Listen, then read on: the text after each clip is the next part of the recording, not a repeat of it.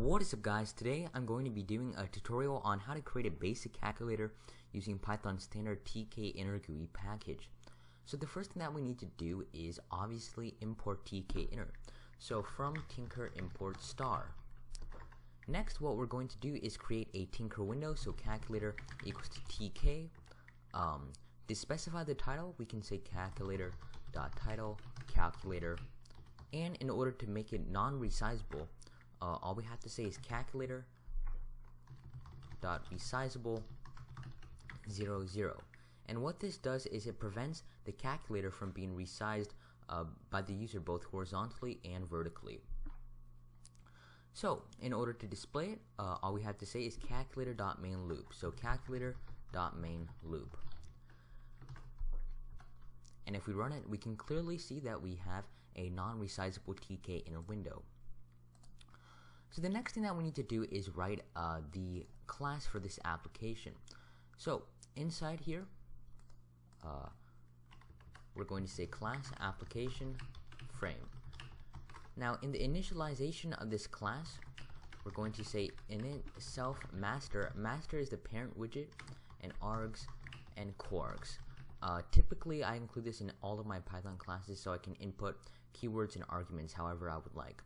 So in here we're going to initialize the frame with what we passed into the class, so frame.init self master args and coargs. Now in order to make this class function properly, to display this Tinker window, we're going to say app equals to application calculator dot grid, and we're going to use the grid geometry manager for this calculator. So if we launch it, you can clearly see that we don't really have much. We just sort of have this let me pull this up. We really don't have we really don't have anything. We just sort of have this small window with nothing in it. That's because we haven't added any widgets to it yet. So I'm going to create a function called define create widgets self, and that's going to pretty much be responsible for creating all the widgets, the buttons, the entries, everything of that sort. So first off, obviously we have to call this function, so self.createWidgets, and inside this widget we're going to create an entry. Now this entry is going to act as the calculator's display, showing all of the expressions that the user has entered. So self.display equals to entry, self, font equals to Helvetica 16, relief equals to raised, justify equals to right. So obviously what we do here is we create an entry, we set the font family and the font weight, and we add a couple of these options for the styling. The relief determines pretty much how the entry looks, whether it is raised, whether it is grooved, whether it is flat. Personally, I've experimented with this and I like raised, so I'm sticking it with that, but you can sort of choose anything you want from the documentation. So justify equals to right, that's going to do what you think it does. It's going to align the text to the right. Now obviously for a calculator, the default text is simply just 0. So self.display.insert, now this takes in two parameters. The first parameter is the position, so it's going to be at the first position, so 0, and it's going to have the default text, which is 0. So the last thing that we have to do is obviously display this. So inside here I'm going to say self.display.grid row equals to 0, column equals to 0. And if we launch this, we can clearly see that we have a calculator with a display like this. So we can type stuff in it, just like that. So what we're going to do next is create the first row. Now the first row, it has buttons 7, 8, 9, times, and clear. So in here, self.7 button equals to button, self font equals to Helvetica 11, text equals to 7, and we're going to bind commands to these buttons later. But first we need to finish the GUI. So self.7 button dot grid Now, because the entry widget, it occupies the first row, we're going to have to shift the 7 button down to the second row, or row equals to 1. So, row equals to 1, column equals to 0, because it's the first button in the row. And I'll talk about stickies in a second, but if we launch this, again, we can clearly see that we have a entry widget and a button below. So all I'm going to do is copy this and apply that same methodology for both the 8 button, the 9 button, the times button, and the clear button. So 8, 9, times, clear.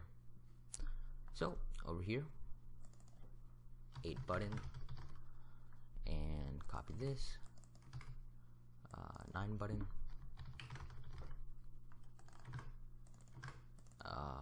times button,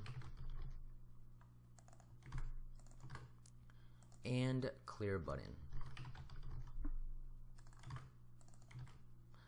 So the second thing that we're going to do is change the text of these buttons. So for here, text would be 8. For here, text would be 9. For here, text would be times. And for here, because it's the clear button, the text would be C. And for the columns, we're going to keep the row because all of these buttons are in one row, but we're going to increase the column count for each of these buttons by 1. So column equals to 3 and column equals to 4. Now if we launch this, we can see that the calculator looks a little bit weird. First off, the 7 button occupies the entire width of this entry, and the entry is supposed to occupy the entire width of this calculator in the first place. So how do we fix that? Well, in order to make sure that this entry occupies the entire width of all these buttons combined, we're going to have to specify an option called column span. Now what this does is it dictates how many columns a widget will occupy. So column span, if we say column span equals to 5, then you can clearly see that obviously if we have a calculator here, this entry widget is going to occupy 5 columns or 5 buttons. And this looks fine. However, you will see that the buttons, they don't occupy the full width of the column. So in order to fix this, we're going to use the sticky property that I talked about earlier. And this sticky property takes in any number of directions. So these directions are northwest, northeast, southwest, southeast. So if we apply all of these directions here, so northwest, northeast, southwest, southeast, it's going to make the button expand in all of the directions that it can, which is what we want because we want it to occupy the entire width and height of the column. So I'm just going to copy this same property and apply it for all of these buttons. And if we launch it, we can see that we have a calculator, obviously with a entry and all the buttons properly aligned. Now the last thing that I'm going to do is set a border width for these buttons. So for here, border width equals to 1. For here, border width equals to 1. For here, border width equals to 1. And for here, border width equals to 1. And finally for here, border width equals to 1. So if we launch this, we can see that again we have the calculator, except it looks, in my opinion, a little bit nicer. So before we move on, we are going to copy all of this and apply pretty much the same thing for the next row. So for the second row, we have buttons 4, 5, 6, the divide button, and the percentage button. So I'm just going to copy that for the second row, and really you can copy that for the third row and the fourth row also. So for the second row,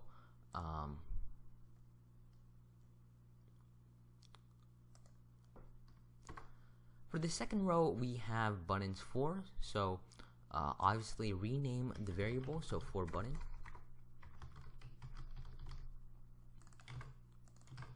We have the 5 button, we have the 6 button, we have the divide button, and finally we have the percentage button. Now, in order to display this, it's really going to be the exact same thing.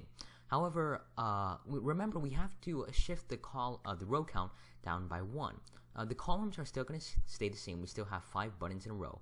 However, because we've already finished the first row of buttons, we're going to have to shift all of these buttons down by 1 row. So instead of row equals to 1, we're going to do row equals to 2 now. So for all the buttons, replace row equals to 1 with row equals to 2. And that should work. The final thing that we're going to do for the second row is replace the text. So 7, we're going to replace that with 4, replace that with 5, replace that with 6, replace that with divide, and replace this with percentage. Alright, so we have the first and the second rows done.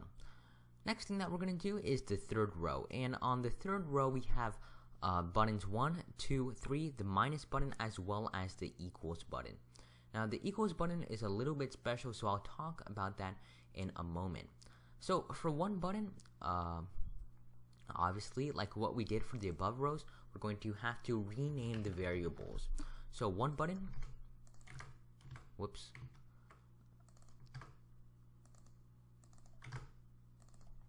2 button, 3 button,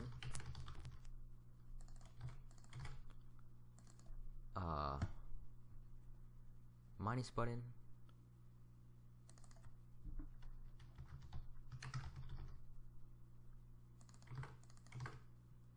and finally is 1, 2, 3, 4, yeah, equals button. So change the row to 3 now, since we've already finished the second row.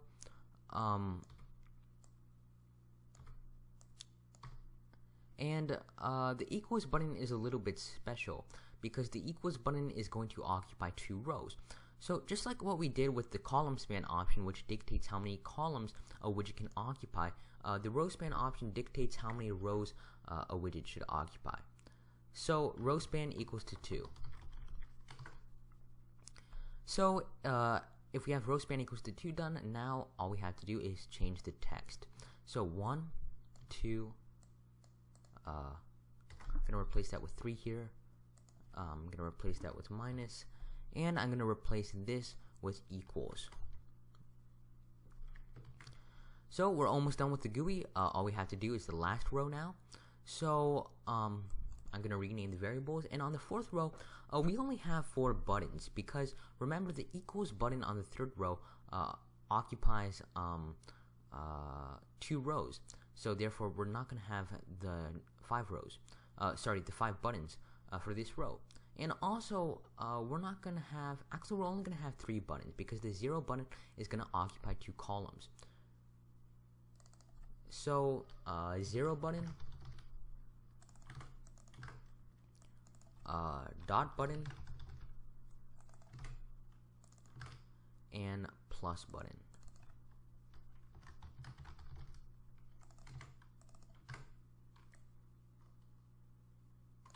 So first thing that we need to do is change the row count. Since we've already finished the 3rd row, this has to be in row 4.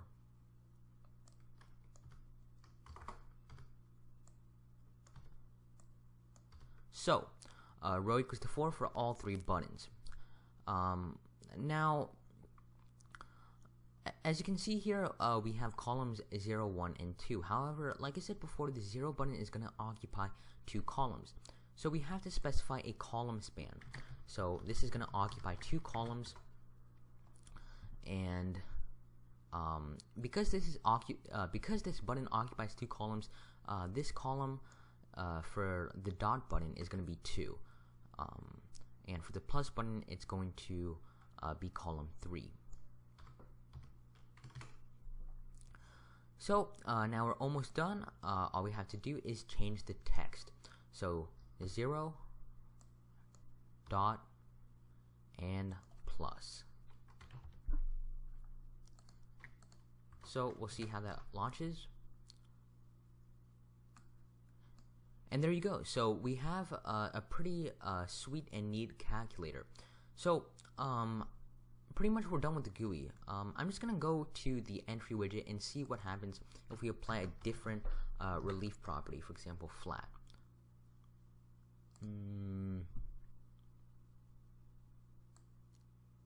What if we replied, what if we had no relief? So yeah, I still think that relief equals to raised is the best. So